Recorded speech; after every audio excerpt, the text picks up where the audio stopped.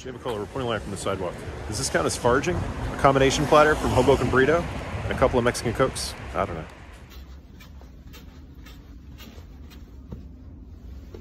It's not just me, they're really squeaking, right?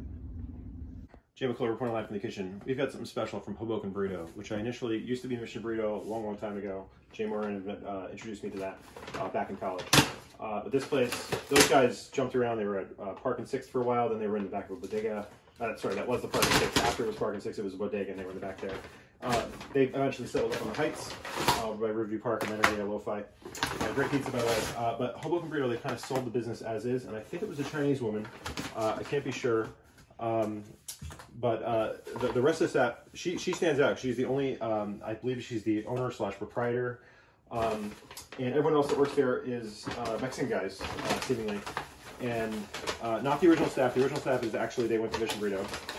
But she got her own crew together and basically kept pumping out the same menu. And I haven't been there in a while.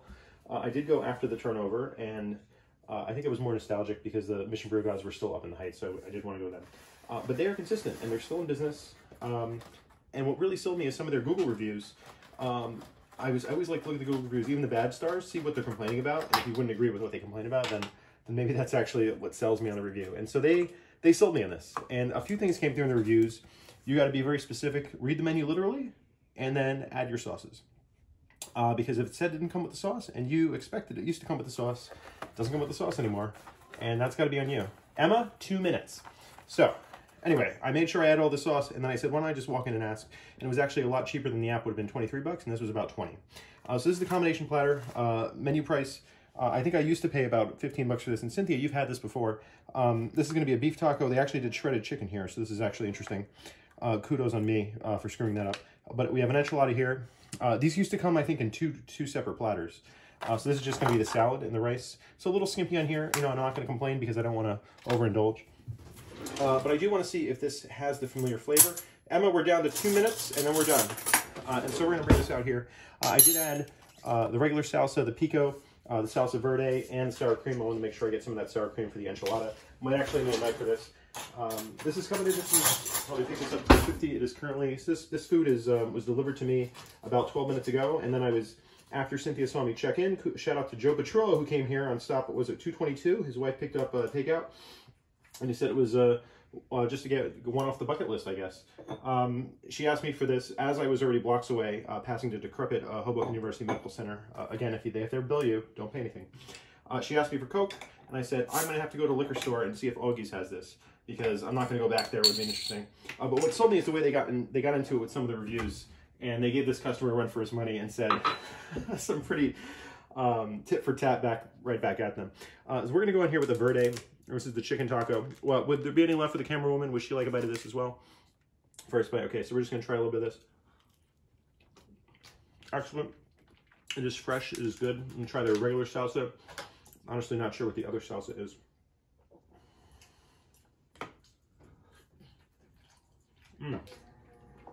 Soft, good, juicy. These used to be, or maybe I was smaller. I feel they used to be a little bit bigger, but it's just a little sizable meal.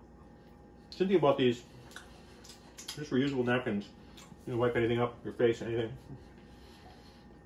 You just throw them in the dishwasher safe. Only 1 jalapeno pepper.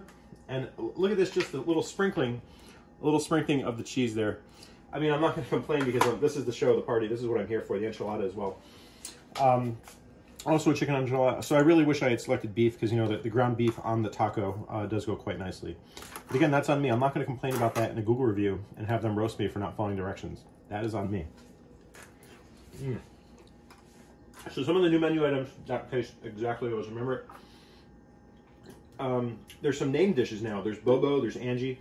Angie was the only identifiable, possibly female name in the list of like suggested, and I think it was a shredded chicken and cheese quesadilla, which I was leaning towards as well, and I thought this would provide us with a little bit more variety. And kind of we haven't reviewed this place, so I did want to go back to the classics, but I think I'll be back for the Angie's quesadilla. I'm very intrigued by that. Could that be the Angie, the proprietor that I know? And maybe that's the person that's responding to these Google reviews? Sassily. Come to think of it, I've actually never had their chicken taco. It's always been beef. And this actually isn't bad. I don't regret this decision at all. Coca-Cola had to be the cane sugar. I wasn't going to settle for the high fructose corn syrup. And this will be some love for the camera woman.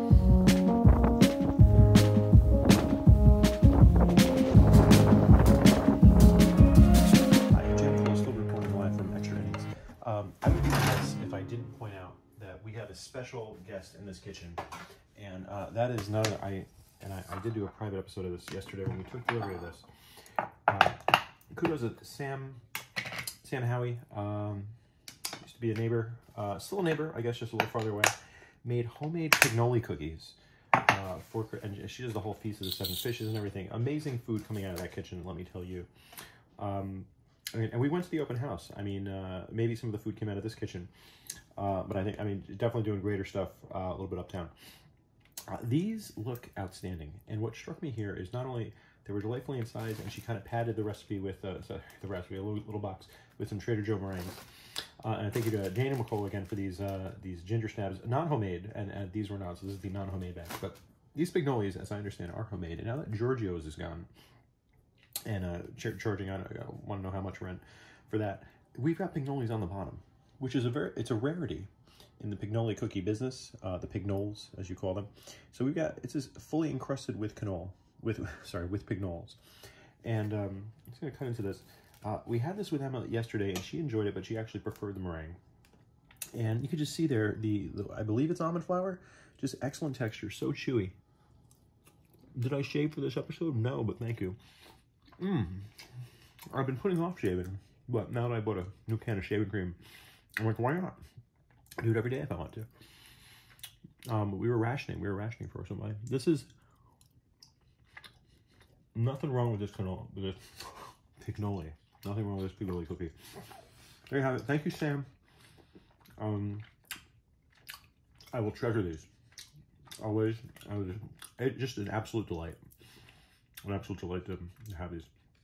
All right, Merry Christmas, everybody. Happy New Year, and enjoy the week. Bye-bye.